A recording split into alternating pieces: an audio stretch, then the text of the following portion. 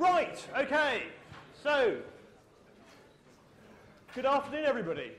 As I say, I always kick off at 3 minutes past just because it makes a much more relaxed lecture without stragglers. So I hope you all had a good Easter break and you're ready and refreshed to take the exams. So you've got effectively another 2 weeks of me. So I get some lectures in now. So we've got a lecture today, lecture I think on Thursday, examples of class me. So you've got about another 2 weeks of me basically teaching you electronics. So Arthur's sort of taking a back seat from now on. I can hear ladies. Sorry, ladies. If you could leave that till afterwards, that's great. Right. So I've actually got a cold. So especially today, if you cannot talk whilst I'm talking, I'd be incredibly grateful. So this lecture is called Lecture 16: Transistors Switching High Voltage Things On with a Low Voltage. So let's get straight to it.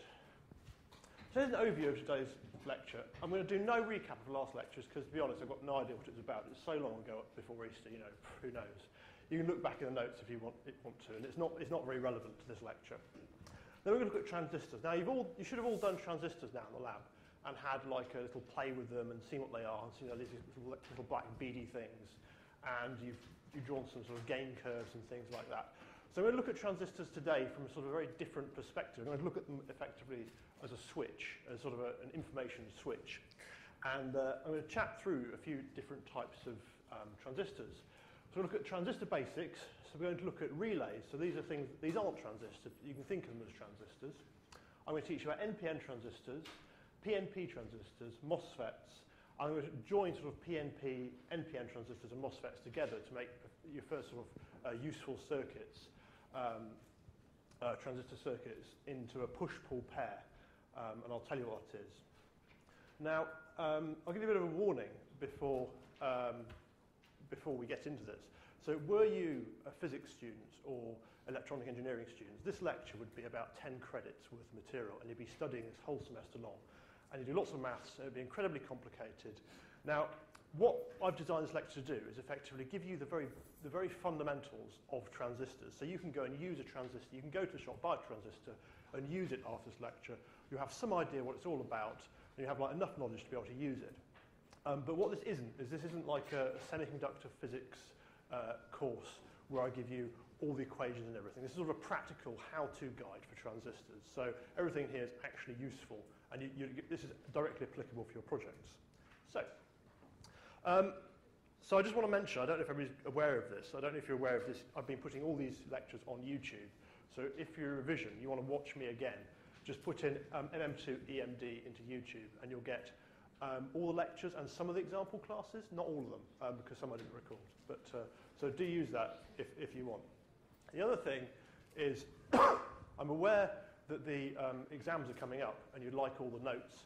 So if you look, so Arthur sort of on the top half of the Moodle page, he's got folders and making it very organised. But if you scroll down to the bottom of the Moodle page, I've actually put all the lecture notes from last year, and they're basically identical as these lecture notes. So I think you've got 3 or 4 lectures left. So if you scroll down, you'll find like the next 3 or 4 lectures, that I'm going to present. Normally I tweak the lectures before I give them, but that's sort of the basic core materials there. So if you want to read ahead, for the next 3 or 4 lectures to help your revision or whatever, you'll find it all at the bottom of the Moodle page. So, but I may change it very slightly before I actually give the notes give the lectures this time round. Okay, so transistor basics. Guys? Thanks. I hear talking. Transistor basics.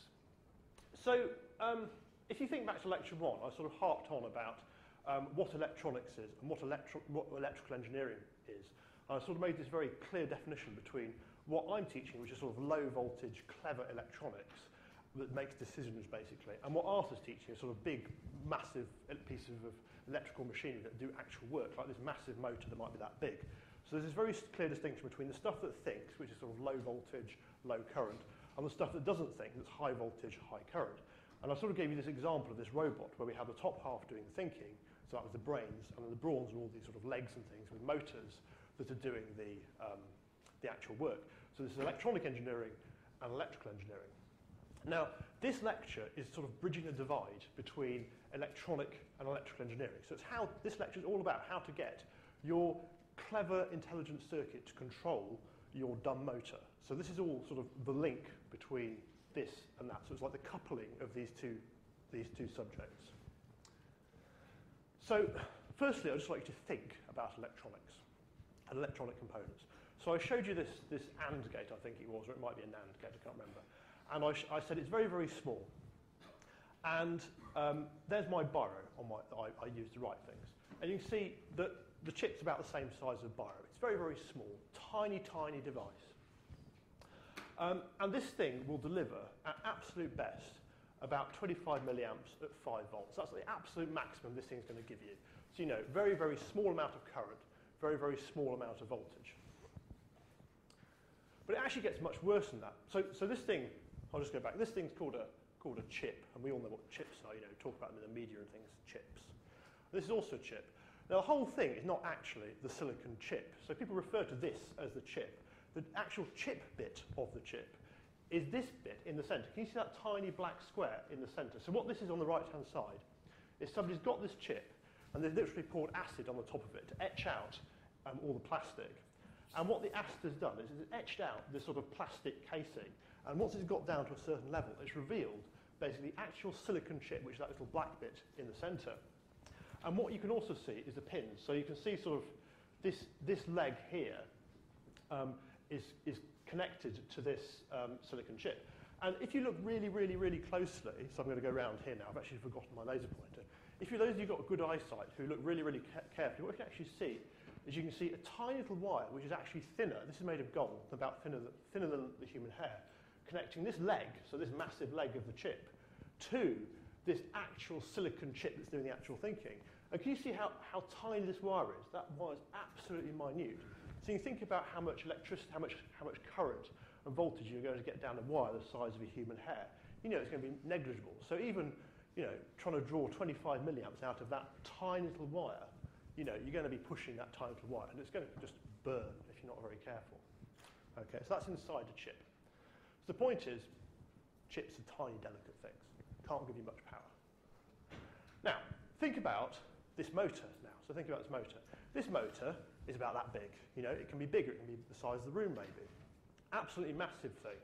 And the wires you put into this motor might be about the size of your thumb, okay? Or maybe the size of your arm if it's a really, really high voltage, high current cable. So we've got a sort of problem here that's emerging. We've got our clever electronics, so this, with its tiny wires, and we've got our massive motor that needs driving with nice big fat wires. So somehow we've got to we've got to sort of step up the voltage and current from our tiny clever electronics to our massive motor. Okay? So we can imagine the sort of scenario. We're trying to drive this thing with our tiny chip. This thing needs, you know, hundreds of amps, hundreds of volts. This thing can deliver nothing. So what happens when we try and drive it? The chip sets on fire. It just won't work. No chance, absolutely no chance of driving a big motor with a tiny chip.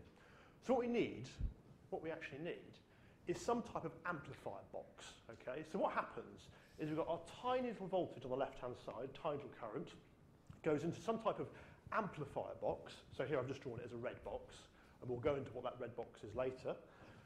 Then this amplifier box has got massive wires connecting it to the motor. So the amplifier can sort of drive this big current and this big load to our voltage to our motor. So in this way, by having this amplifier box, we can couple, in effect, our low voltage circuit to our high voltage circuit. So this whole lecture is, in effect, about what goes in that sort of that step-up box. And this is very important because if in your projects, for example, you want to use a Raspberry Pi or some type of microprocessor, even if you don't want to power a big motor, so if you want to power a moderate-sized motor about the size of my fist, you're still going to have to step up the voltage because your clever electronics just won't have the oomph in it to actually power motors. So the first thing I want to look at is something called relays. Now relays are they're very important because they're used a lot still in industry. And you know, I was actually looking at Arduino board for controlling a buggy that had relays on it. They're very old devices, but they're very useful, but they're quite a nice device, so I thought I'd tell you about them. So, these are sort of mechanical transistors. So this is a relay. What it is it's a box. So here's the box. And then in this box, it's got an electromagnet. So just like what Arthur's been teaching about, it's got literally a bar of iron with a coil wrapped around it, some wire. And then on the end of this bar, it's got a little switch. And what happens is the following. So we rig it up like this. So we've got our sort of, on one side we might have very low voltage, on the other side we might have some massive motor. So this is how it works. What happens is we switch on the low voltage side. So I'll go around the other side actually so I can point. Very good. So what we do is this is all our low voltage side. So this is like connected to our microprocessor or something like that. We switch this on, and I represent our microprocessor as just a power source, very, very small power source. We switch on our low voltage power source. So the current flows around here, all the way around here, through the switch, through this electromagnet, and back down. Okay? And then what this generates is this generates a magnetic field in our electromagnet. And this magnetic field pulls this switch shut here. So literally, it's physically closed the switch. And because now we've completed this circuit with our high voltage motor can be driven, so lots of current can flow around this circuit, and the motor goes. So what we've done is we've basically stepped up, in effect, a sort of a small, or used a very, very small voltage to drive or switch on a very, very big voltage. And in principle, there's no limit to how big a voltage you can switch on with this. So in the national grid, they're not called relays, but there are sort of mechanical switches that get switched on and off physically by a lower voltage source. So you can switch on and off kilovolts like this. Any questions so far? Please shout. If anything's like mysterious, just say, I don't understand. Very happy to go back over it. No? Good.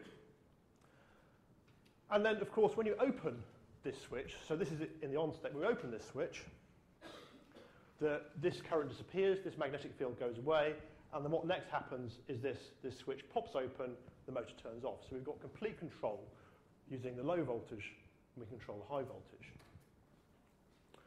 And we can control all sorts of things with relays. And they're sort of a very old device. They're one of the very, very first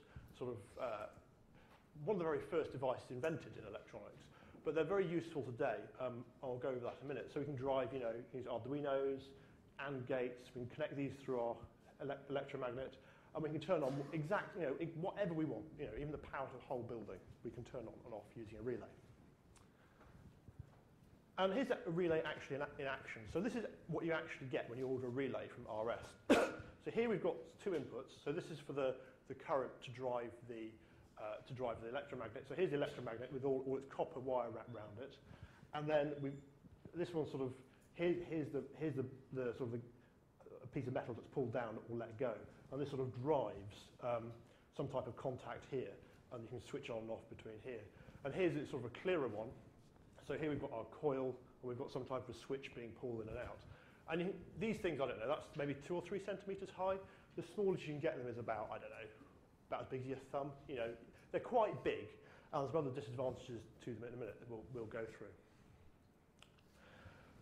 So the really good thing about relays is that you get actual physical isolation between your low voltage side and your high voltage side. So you can see actually here, there's an air gap. There's actually an air gap. Your high voltage circuit is not connected to your low voltage circuit. They're totally separate.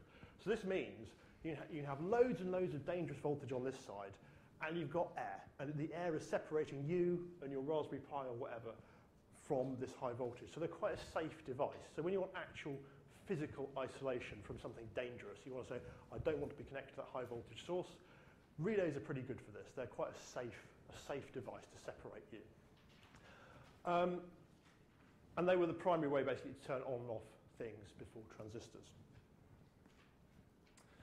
Now, what don't I like about relays? Well, there's lots of disadvantages to relays, and that's why they're not used lots. So if you want the thing to be on, you've got to pass current through your coil, okay? So you've got to constantly put a current through it, and the current's quite big in the scheme of things. It's a few milliamps. It's significant, especially if you're trying to run your device off a battery that's got a finite amount of current it can deliver. So they're always drawing current when you want it on, which is sort of a disadvantage. And because of this, they always use lots of power. Okay, so relays are not very good for battery operation because they eat power. And the mechanical devices, and as I think I told you a while ago, all mechanical devices are slow because, you know, mechanical objects take a time to move. That switch is a piece of copper or metal that's got some type of sort of inertia, so you've got to accelerate it, deaccelerate it. It's got to move. So it's a slow device. It can turn on and off in maybe under a second, but we're not talking like microseconds. So they're pretty slow. And they're full of copper, and they're heavy, and they cost lots of money, and they're big. So they're quite handy, but, you know, probably not for a portable device. You know. So this is sort of an aside. So before we had transistors, we actually used relays to do lots of complicated operations and switching. And here's an old telephone exchange full of relays to sort of switch the calls between wherever you wanted the calls to go. So you actually do some quite complicated things with relays that we don't bother to do anymore these days because we've got transistors. Okay. Now then, before we leave relays, is there anything else anyone wants to ask about them? Any burning questions? No? Okay, right. So, they're handy tools to have in your bag for doing engineering. Now we're going to move on to transistors. So these are sort of the modern alternative to relays, but, you know, and they're used generally more today than relays, but, you know, relays do still have their place. So we're going to firstly look at NPN bipolar transistors. Now, it sounds like a very scary word, but it's not. I'm just going to present this all in pictures, so it'll be quite easy to understand. So here's our relay on the left-hand side, and we've got a control current. So effectively, we pass a current through the electromagnet. Current goes out, and we can use this control current to turn on and off our device. And then we have an input from our high voltage side, which goes to the switch, and to the low voltage side. So this has got 4 terminals. Now, a transistor, which you'll probably all recognise from the labs, I've shown on the right-hand side. And it's also got control wires going in. So here we've got a big control wire with the current actually standing on the side of the board. I had my laser pointer confiscated at Luton Airport, so I've got the mouse. So we've got control current coming in, and this can switch on and off the current that flows between the input and the output. So it's just like the relay. So low voltage side, high voltage side, low voltage side, high voltage side. So your current from your Arduino or whatever would come in here, and you stick your big motor here. And we're going to go through that now, exactly what will happen. Where are we? Boom. So I drew this for you in the lab, and this is actually a very famous cartoon. So people that originally drew this are called Howitz and Hill, and they've written a very good book called The Art of Electronics. And this is my take on the famous Transistor Man cartoon. So the idea of a transistor is effectively you've got a control wire. Okay, so this is, in the previous picture, effectively this wire here. And what you do is you put in a very small current in this control wire. And you can think of that sort of effectively being a meter on this control wire. Sorry. That's all right. Skype. And you've got this big, fat, sort of effectively current you're trying to control. So you can imagine, what happens is the transistor man sits in your transistor, so you can imagine him actually sat in there, like a fairy, and he's always monitoring the current that's flowing into the control pin. And when he sees no current on the control pin, then he shuts this valve, and no current can flow in the main sort of, no current can flow through the output and input pin. Then when you put a very, very small amount of current on the control pin, he looks at this and goes, oh, you put a bit of current on the control pin, I'll open the valve to the main pipe a bit more. So he opens this, and lots of current sort of gushes through. And you can see the current that's going through this main pipe here is much bigger than the small control current we put in. So we've got an amplifier in effect. Then we increase the control current a little bit more. So a bit more control current goes in. The transistor man sees that we've put more control current in, so he opens the valve much more, and the valve opens, and he lets in much, much, much more water. So you can see again, we're letting through from the input to the output pin, much more current than we're putting in to the control pipe, or pin, or whatever you call it. So this is sort of a water stroke current analogy. Now, whoops. The correct words for these pins are the base. So the base is like the pin that controls how much current flows between the input and output pin. And the correct term for the input pin is called the collector, and the correct term for the output pin is called the emitter. So you control the current with the base, and it controls the current flow between the collector and the emitter. So that's the correct technical terms that you should probably know. Okay? Any questions about Transistor Man? Happy to answer any questions. Nope? Okay. Well, I won't ask again. Just shout if you want me to go over anything again. Just shout, because it's getting a bit harder. So, in sort of transistor terms, if we sort of redraw Transistor Man, but in actual transistor format, when there's no current going to the base pin, no current flows between the collector and emitter. When there's a bit of current going to the base pin, we get quite a lot of current flowing between the collector and emitter. When we put a bit more current in the base pin, we get a lot of current flowing between the base and the emitter. So it's basically an amplifier. Okay? And here are the three guys that invented it in sort of 40, 50. And there they are there with their transistor invention. And they're quite interesting guys if you want to read about them. Some not so pleasant. But anyway, here are typical transistors you might find today. So the big top one's probably some type of power device that you might find in a power supply. Then a couple of smaller transistors. And that one right at the bottom there is something that might be integrated into a mobile phone to turn off. You know, you can see it's a much, much smaller package. They've always got three legs, and they always come and look a bit like that. Okay? So the really good things about transistors over relays is that they've got no moving parts. They've got no mechanical parts. They're just a solid state device. Nothing moves, nothing changes, which means basically they don't wear out. You know, if you're driving them properly at the correct voltages and currents they're designed for, they're probably never going to break. They don't need as much current to turn on as a relay, so they use sort of 10 times, 20 times less current than a relay. So you can quite happily put these in sort of a battery-powered device, and it won't last only 10 minutes. And they're absolutely, literally cheap as chips. Okay, so they're very, very cheap devices. Now, if you look in books about transistors, you'll see when you open a page it says what type of transistors are there. There's literally hundreds of types of transistors. So I've drawn a few different types of transistors here, and they're all sort of work on the same principle. And then when you get into power electronics, there's sort of complicated types of transistors that you join together to make transistors with more characteristics, better characteristics. And I'm going to focus on like three that I think are important for you to know. So I'm not going to sort of make your lives complicated by asking you to remember all those. I just want you to be aware there's lots of different types of transistors, and it's sort of horses for courses. It depends which one you want to pick. So I'm going to teach you about, in this lecture, three. So I'm going to talk to you about an N-channel MOSFET. I'm going to talk to you about an NPN and a PNP bipolar transistor. So if you know about these, you can get through most problems. It's sort of like it's sort of get out of jail free card for transistors if you know about these three. So let's move on to NPN bipolar transistors. So, do you remember from the diodes lecture? Oh no. I'm going to try. I think I put the slide right at the back. There we go. Do you remember from the diodes lecture, I told you about these diodes that had these materials of N-type and P-type material, and they're made of silicon, and I sort of labelled some parts of them had positive charge, some parts of them had negative charge.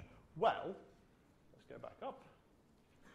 If you look at a transistor, they're made of the same materials. It's all exactly the same technology that we use to fabricate diodes. There's a piece of material with positive charge, a piece of material with negative charge.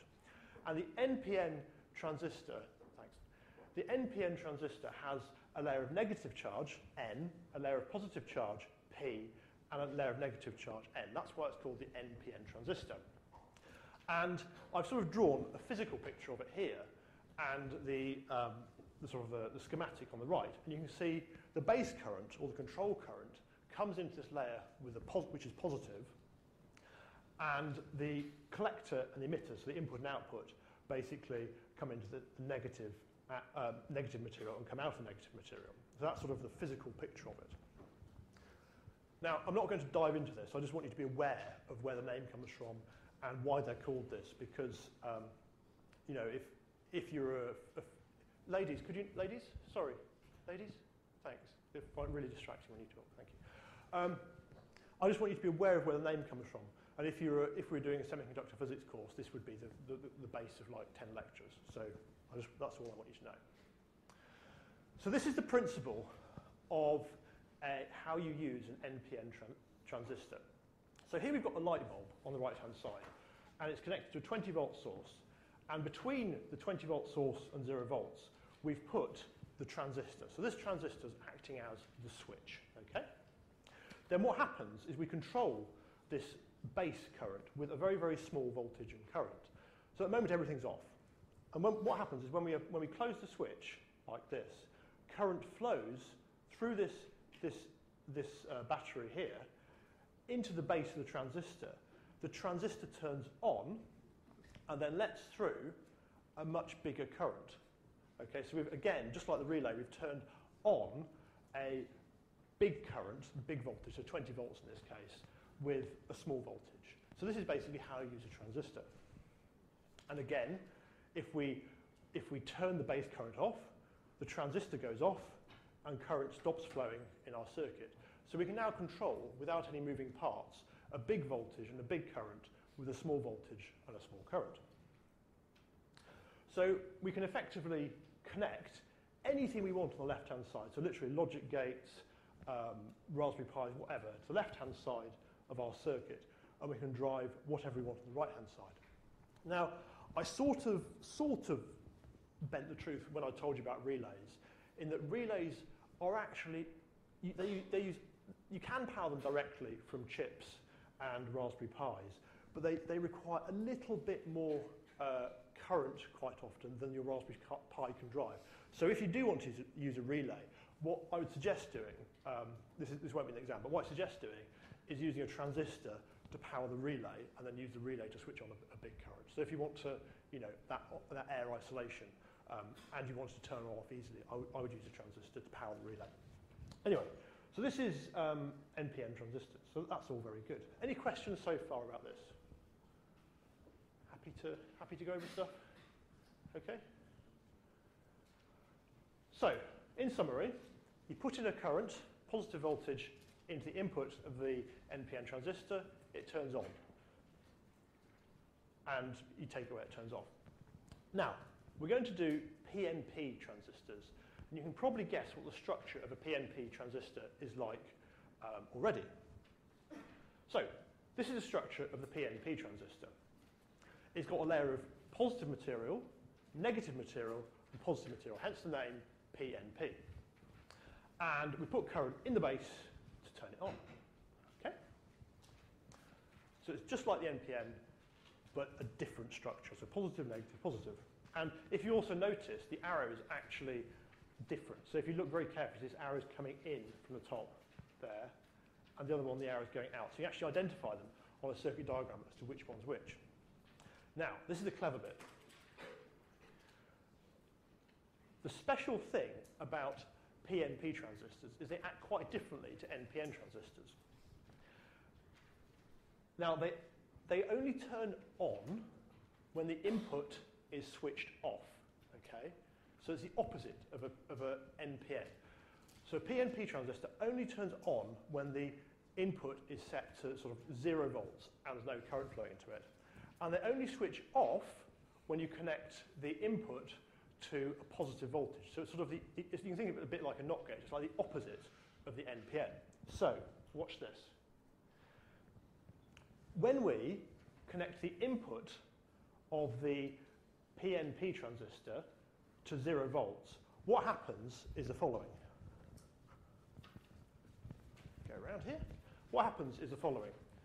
Current comes down, a very small amount of current comes down from a 20-volt source, comes through our transistor and goes to 0 volts. So this is connected to 0, okay?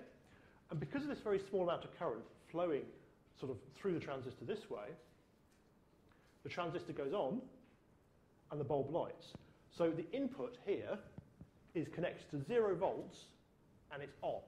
Okay, that's the opposite of the NPN transistor where, go back, where you connect the input to a positive voltage, a little battery, and it goes on. Okay?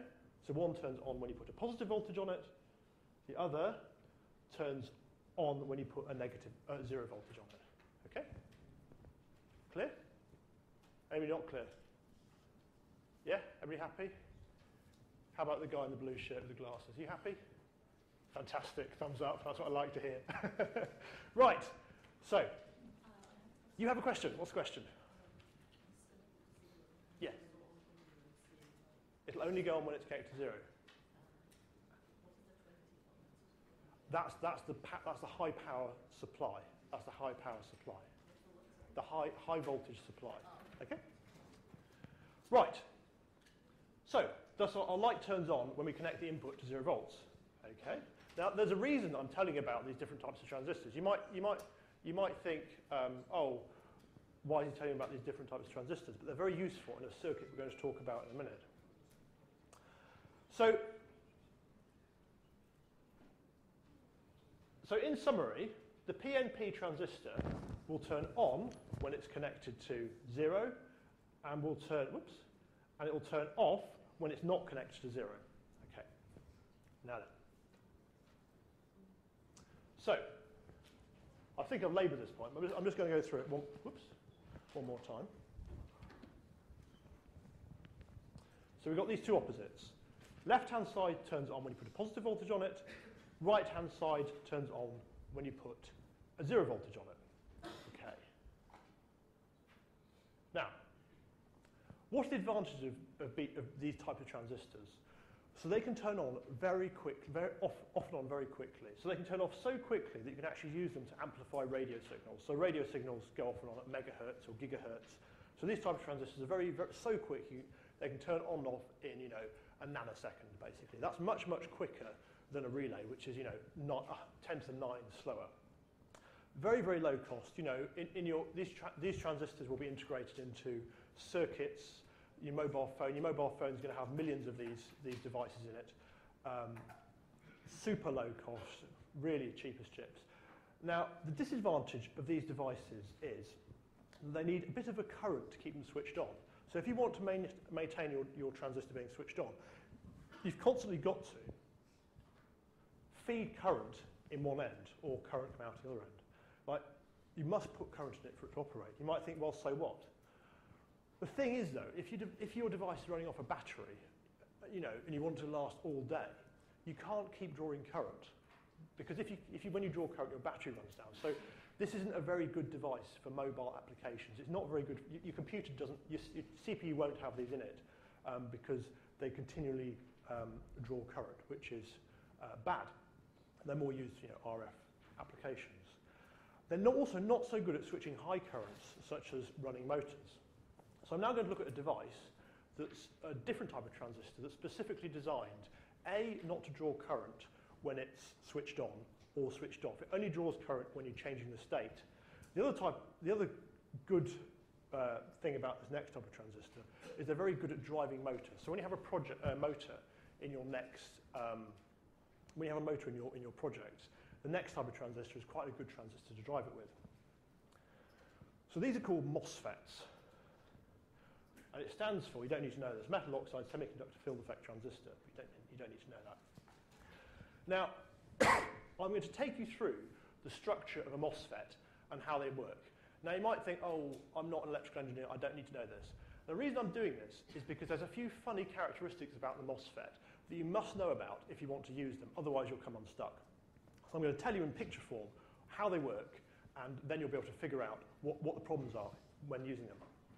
So this is what a MOSFET looks like. So here on the right-hand side, we've got some type of high power device, like our motor. So I've drawn it as a light bulb. 20 volts, very high voltage. And we connect it to our MOSFET. And this is the MOSFET. It looks a bit of a different structure to our other types of transistors. And the power comes in, and it gets connected to a positive area of silicon. So a P-type silicon. And the other end that comes out is also connected to a positive area of silicon, so this has got positive charge in it. And between it, we've just got some silicon that's got no charge. Okay, it's got no positive charge, no negative charge. And the current state, nothing can happen, so no current flows. Now I'm going to show you how we turn this transistor on. So to turn this transistor on, what we do is firstly, so this is obviously made for you, you've got to give it some contacts. So you put two pieces of literally metal, so aluminium or copper or something like that, on each side. So we have one piece of metal here and one piece of metal here. Okay, so this is literally just aluminium. Do these pieces of metal like that remind you of anything? What's that remind you of? Two pieces of metal like that? Capacitor, yeah? That's very important. That'll come in a minute. Now, what we do to turn it on is we take two wires and we apply a voltage between the right plate and the left plate. So we apply like 1 volt or something like that. And then what we do is we turn on the switch, current flows, and we effectively charge this capacitor. And what happens when we charge the capacitor? We get charge on the plates, right? Now, look what we've got. Now, what we've got is we've got this area of positive charge, we've got this area of positive charge, and what we've done is we've filled this area here that had, whoops, that's not what I wanted. There we go. We filled this area here that had no charge in it previously with a little layer of charge. So we've like filled this gap up with charge by charging the capacitor, okay? Now, because of this, we've now got continuous charge between here and here. And what can happen now is we've effectively closed the circuit. So now, charge can flow from our big high voltage source all around the circuit, through here, through here, through here, and back round. So our MOSFET is now turned on, okay? So this is how we turn on a MOSFET. Then, when we want to turn it off, all we do, open the switch, and what happens very slowly is this charge here and here dissipates. So it's gone, so this charge has dissipated, and then our external circuit is turned off. So by using the capacitor, in effect, we've turned the MOSFET, we've filled this channel with charge, and it conduct or not conduct. Any questions on that? Any questions? So this is like, if you're a physicist, we'd spend lots more time on this, but this is just like enough so you know what the problems with MOSFETs are. Is that a question there, guys? No? Okay. So MOSFETs are fantastic at driving motors, brilliant at driving high-power motors. Now, the other thing with MOSFETs, as you may have realised, is they only take charge when you switch them on or off. So when you generate this charge on the channels, it'll need that current to come from the battery. But when it's switched on, it won't need any more current because it will just stay on, okay? Just like a capacitor. It takes charge whilst you're charging it up. Now, the problem with MOSFETs, the big problem with MOSFETs is they are a capacitor, okay? So capacitors take a time to charge. You've got to get that charge from the battery into the capacitor, and it takes, capacitors can take, I don't know if any of you have used a big camera with a proper flash gun. If you press the button, then you can hear the capacitor charge. It goes, and it charges up the capacitor, and you've got to wait maybe a second or 2 seconds before you can take your next shot with your camera. And that's just because it takes time to get the charge from the battery into the capacitor. And it's the same with MOSFETs. Getting this charge onto the contacts takes a time. It takes a noticeable amount of time, and they're a bit slow. Therefore, they're a bit slow, much slower than the other type of transistor we looked at previously. Okay. Now, also another problem is these chips can't deliver much charge. They can deliver tiny amounts of charge. So if you want this chip to turn on and off this MOSFET really, really quick, it's not going to be able to. It'll turn it on, but it might take a bit of time to turn it on or off. And we're talking about, I don't know, milliseconds. It's not super quick.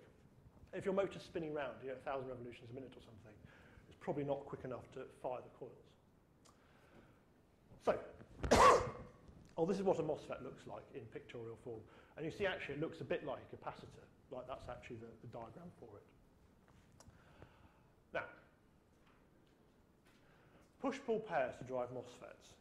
So what we're going to do is we're now going to join the first type of transistor, these bipolar transistors, together with MOSFETs and form our first sophisticated transistor circuit. And we're going to use these very quick transistors to push and pull charge into our MOSFETs to make them turn on and off quickly. So we sort of get the benefits of having very quick turn on and turn off times, and the advantage of having the MOSFETs, which is effectively, they can be used to power big motors. So we're now going to look at push-pull pair. So, what type of transistor can turn on and off very quickly?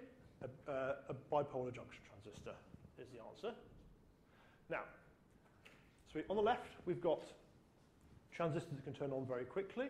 On the right, we've got a transistor that's very good at handling very big currents for motors and things like that. So we're going to combine the transistors on the left and the transistor on the right to form a circuit that can operate very, very quickly. And we're going to use these transistors to basically force charge in and out of this MOSFET very, very quickly, so it can react much more quickly than it would if we connected it directly to a microprocessor. So, what's this look like? This is called the push-pull pair circuit for driving MOSFETs. And it's a very useful circuit. So if there's only one circuit you remember from this course, this is immensely useful, because it means once you know this, you can connect microprocessors to very high voltage sources and drive them on and off very, very quickly. Incredibly useful for driving things like motors. So what we've got a PNP transistor and NPN transistor. We've got one transistor that turns on when there's a positive voltage applied, and one transistor that turns on when there's 0 voltage applied. So, if you just stick with me for the next 5 minutes, this will be really clear. So, what happens? To turn this on, what happens is we put 1 volt into the base of both of these transistors, okay? The NPN transistor turns on, and the PNP transistor turns off, okay? With me so far? Yeah? Now, what happens is charge flows from the positive rail through the NPN transistor into the gate of the MOSFET.